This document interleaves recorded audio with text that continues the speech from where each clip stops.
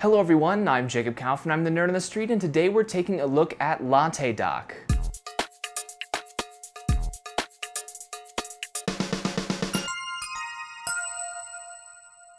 Alright everyone, so for a long time, the dock in macOS has been a big defining factor of the macOS desktop. If you've ever seen a screenshot of a Mac, you've seen that dock probably at the bottom of the screen where it is by default. And for many years, there have been programs that have attempted to add the dock to Windows or Linux computers, because people who don't have Macs still might like the idea of having a dock where all of their icons go. It's actually not the most efficient use of space, but it is pretty and easy to understand. And so quite a while ago, I'm talking probably around 2010, I tried out many different free open source docks on Linux. There were quite a few options back in the day. Most of them are no longer being actively developed today because most of them were pretty gimmicky. The point was just to copy the Mac's dock onto your Linux computer. However, recently, within the past couple of years, there has been a new dock in development and it's gotten quite popular. That dock is called Latte Dock. And what makes it very interesting is that unlike a lot of these standalone dock gimmicks, these little apps that have existed just to add the dock, that have existed in the past, Latte Dock, it's built on the KDE Plasma panel system. KDE is extremely configurable. If you're using the Plasma desktop, you can already add new panels, resize panels, move things around on your panels. And so what Latte Dock does is it registers itself as a Plasma panel. That means it integrates extremely nicely into your KDE desktop. You can put KDE widgets into the dock. And it also provides an app launching functionality similar to a macOS dock. So I was actually using Latte Dock for a little while on my machine. I'm no longer using it on a regular basis just because, like I said, it's not actually a very efficient use of space. Most of the time when I need to launch an application, I hit the meta key to open up the kickoff menu, the start menu in Plasma, and I start typing for the application I want,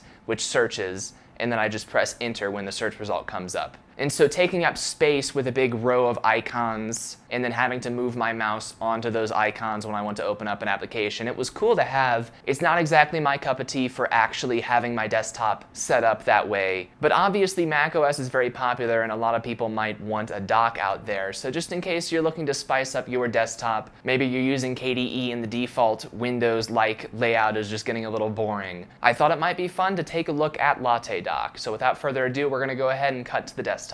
Alright guys, and here we are on my desktop. I have adjusted my screen resolution to actually be 1920 by 1080 for this video, because with a dock, I'm not going to be able to crop the video very easily. So depending on your Linux distribution, you might use a different package manager to install Latte Dock, but I did take a look and it looks like the package is called Latte-Dock on every major distribution. So these are the commands you would use depending on what distro you are on. And once you have Latte Dock installed, you may need to start it. You can add it to your KDE Auto Start settings if you're using KDE Plasma, or there are a variety of different ways to auto-launch applications, depending on the desktop environment you're using. But if I open up Latte Dock here, you can see it opens up where I had it configured at the top of my screen. And this is what I had mine configured to look like when I was using it. This is actually not really the default look at all, but as you can see, Latte Dock is a flat design. That's one thing that I do wish was different about it. It's this 2D box design, which looks very similar actually to the current macOS desktop. This is a screenshot of the latest version of macOS, and it's really interesting because Apple went back to this 2D design as well, so Latte Dock actually matches what you get on a current Mac. But I always think it's funny, the current macOS dock being 2D, it looks extremely similar to the macOS Tiger dock, which this was around the Windows XP era in terms of years, and it was also a 2D dock. As you can see, it looks about the same as what they have today. Now, around the time that Windows Vista came out, Apple came out with macOS Leopard, and it had this 3D dock, and this was what a lot of the apps that I mentioned earlier tried to replicate, was this 3D reflective shelf. I just think that this looks a lot cooler than the previous Tiger dock, and I couldn't believe it when Apple went back in time to the older flat design. So if there was a skin or a theme for Latte Dock that would add this 3D sort of reflective dock like macOS Leopard had, then I might start using it again on a day-to-day basis just because it looks so cool. But yeah, I did just want to draw the comparison to macOS since obviously that's what a lot of people know about docks from. Now, since I've already configured this, it's not really a fair example right off the bat of what Latte Dock can do and what it's like to actually use it. So I am going to remove my current Latte Dock config, and I am going to kill Latte Dock here. And after doing that, I am going to open it up again. And this is what it looks like by default if you've never used it before. It's going to show up at the bottom of your screen, and it's going to show you the running applications on your system.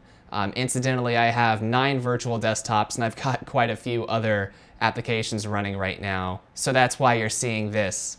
So as you can see, by default, Latte Dock is going to place itself on the bottom of your screen, which is going to sort of conflict with the default Plasma panel. I am going to try and move this Plasma panel. Let me unlock my widgets. Panel options, configure panel, screen edge. Let's drag the default panel to the top of our screen because this looks similar-ish to macOS. Obviously, macOS doesn't have a start menu at the top left of the screen, but now we can have the dock at the bottom of our screen behaving normally. So by default, there is a sort of shelf design. You can see it is 2D. It's not reflective or anything. But we've just got indicators for all of our running applications and quite a large zoom factor by default as well. So we can right-click on this dock and we can go to Dock Settings, which is going to let us configure our dock with the Latte Dock Settings Manager. We can select which screen it's showing up on. I've got 2 displays plugged in right now and we're showing on the primary display. You can display the dock on any edge of the screen, just like in macOS.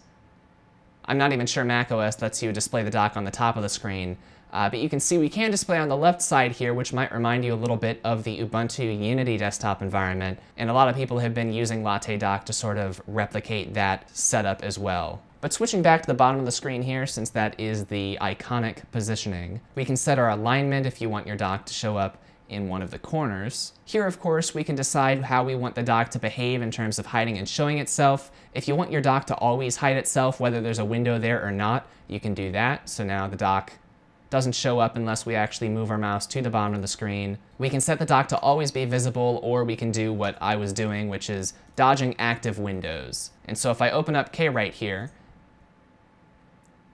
and I drag it onto this side of the screen, you can see right now the dock is on the screen, and as soon as I drag this window down here, the dock is going to move out of the way because this is an active window. Now if I click off of this window, it's no longer active, so the dock comes back, but if I move my focus back to this window, the dock goes away again. So you can have that happen. You can have it only dodge maximized windows, you can have it dodge all windows even if they're not active, so it really does just depend on how you want this to behave, and you can configure it accordingly. It's great that the configurability is there because this is highly subjective. Now I find that the default delay for hiding and showing is a little bit too long. I like it to hide itself a little bit quicker and to show itself pretty much immediately when I move the window, as you can see, onto the dock and then away from the dock. It comes up much quicker after adjusting that. Once again, great configurability. We can also take a look at our Appearance tab here. This is where we can set the initial size of the icons, so I usually like to make my dock a little bit smaller because it makes me feel like my screen is bigger. But for this video, we probably want to set the icons a little bit bigger so you guys can see them better. You can select your zoom percentage, and once again, I find the default zoom percentage a little bit too much. It looks too cartoony. This is a bit more, even maybe a little lower.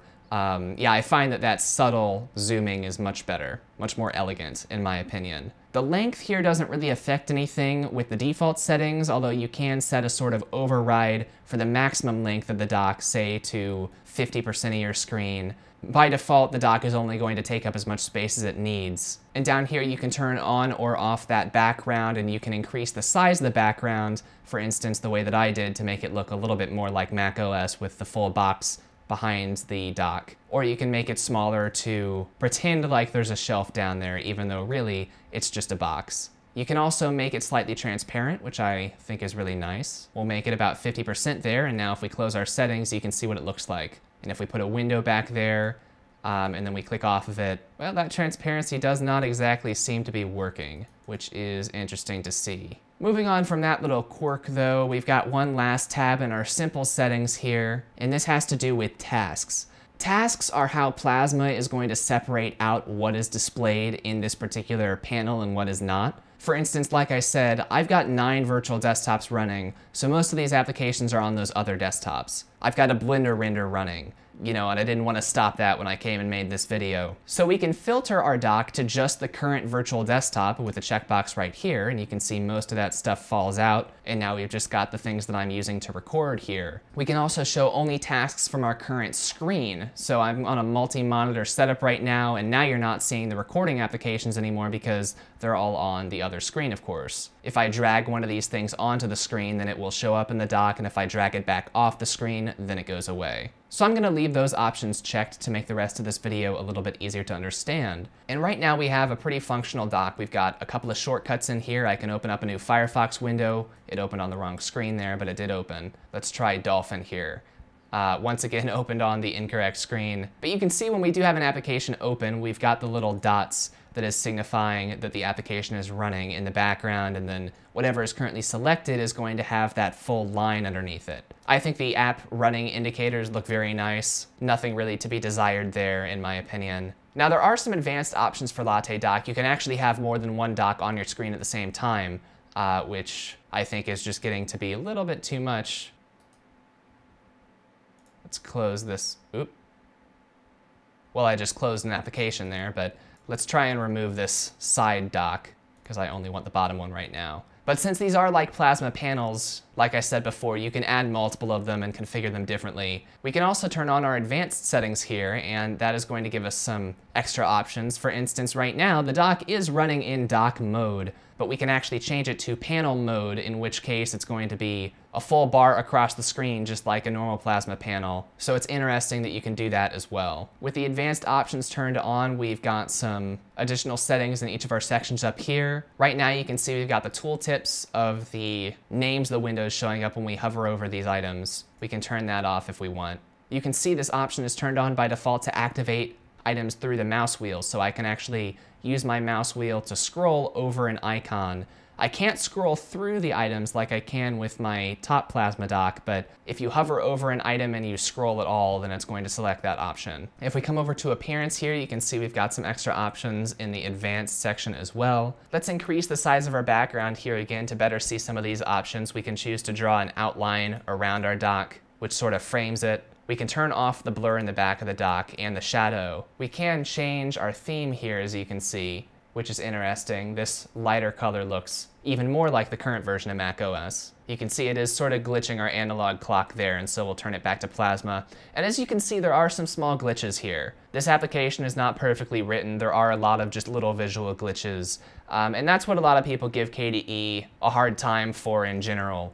And Latte Dock, I find KDE itself doesn't really have a lot of those anymore, but Latte Dock is definitely a little bit more rough around the edges since it is an add-on to KDE. And that's, again, one of the reasons why I'm not using it, but if you are wanting this sort of interface, I think that it's certainly stuff you can work through. So the advanced options also open up this entirely new section of our settings called Effects. By default, when we do open up an application, you can see our icon bounces for a second there, which is cool, but you can turn that off if you want. We can change our indicator theme as well from the default to the Plasma indicator, which is more similar to the lines that we have underneath our taskbar items. You can see those lines on top of the icons now. We can still put them at the bottom of the dock, which looks a bit better. And I'm actually going to turn that back because I don't think that looks as good. You can put those little lights on top of the icons if you want to do that for some reason. If we have more than one window of an application open at the same time, then it is going to have more than one dot. And we can configure the way that those work.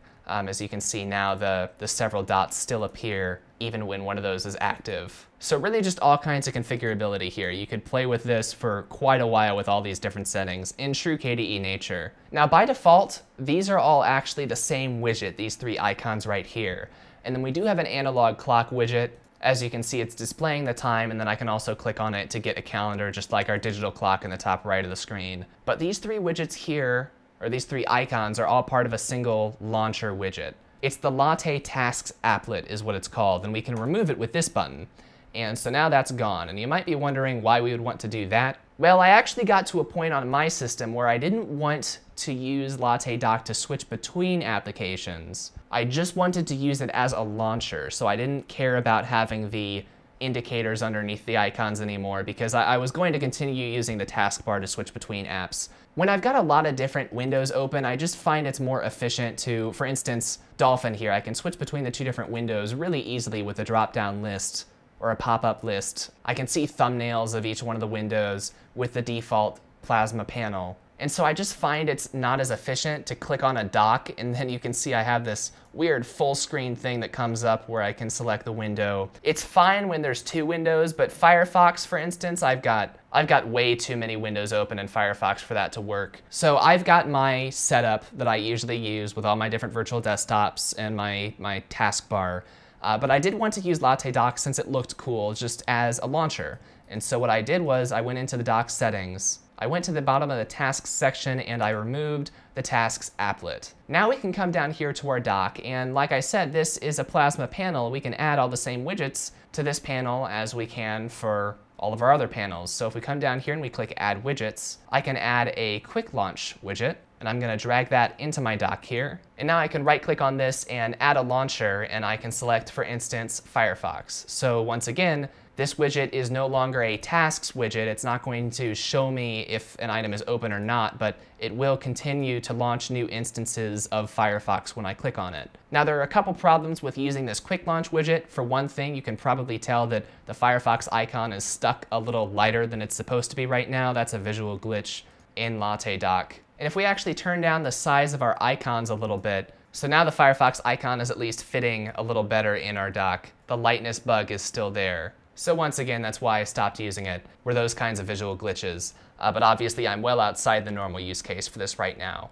Now if I come to this quick launch and I add some more launchers here, let's say I want KWrite as a launcher and I also want MuseScore as a launcher. You can see that that launcher is now tiny and it's showing up all as one icon in our dock. If I make the dock a little bit smaller, or if I make the icons a little bit smaller, oh, I guess if I make them bigger, that will at least cause them all to display at a normal icon size. However, now they're not zooming because it's all one big item that is always just zoomed in. You can see my analog clock still zooms, but this quick launch does not zoom. So what I ended up doing was I dragged a bunch of different quick launch widgets down here, which is going to use more RAM actually on your system, but now I can add a single launcher to each quick launch widget. I can do Firefox on that one, I can do KWrite on this one, and I can do MuseScore in this quick launch widget. So this is using more RAM, but it does look nicer. And now I can come back into my dock settings and I can make the icons a little bit smaller so that those show up a little nicer there.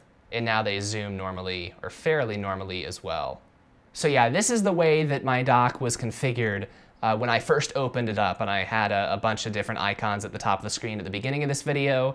This was how I was using it, and I actually removed the clock because I don't find that particularly helpful. A tiny little analog clock that's almost too small for me to see. But yeah, if you're wanting to shake up your desktop a little bit, if you find yourself getting bored with the default desktop and you want to play around with a different sort of style, or if you're just looking for a nicer looking quick launch option. I know you can add quick launch icons to your default Plasma taskbar, but it might not look very nice. So this is a much nicer looking, a very pretty quick launch bar if you're wanting to add one of those. This program is absolutely here and you're absolutely welcome to use it. This is an official KDE app at this point. It is sort of an add-on. It's not part of Plasma, but it is on the KDE infrastructure. So you can find a Git mirror on KDE's GitHub page. And you can also find Latte Dock on the KDE store, interestingly enough, as a Plasma 5 add-on. So I hope that that's at least a little bit entertaining. I hope somebody out there sees that and decides to play around with it. If this video was helpful or entertaining to you, I would ask that you go to nerdclub.knots.co. The link is down in the description, and consider becoming a Nerd Club member for just $3 a month. I really enjoy showing off these little Linux apps, and I'd love to have more time and resources to make more of these videos. But for right now, that's everything I had to talk about. So I'm Jacob Kaufman, I'm the Nerd on the Street, and I'll see you guys in the next one. Bye.